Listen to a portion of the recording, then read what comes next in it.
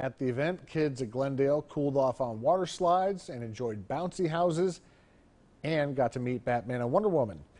The apartments are part of the Phoenix Community Development Services, an organization working to end homelessness by providing affordable and safe housing property. Property manager Tara Barrett says the majority of kids in PCD's housing live at Glendale, and she says they asked for something fun to do together this summer. This is home. I think home is important. That's Phoenix's whole purpose. Our mission is to turn lives around and provide housing. But with housing, it's not just a roof over your head. For me, it's being able to spend time with your neighbors.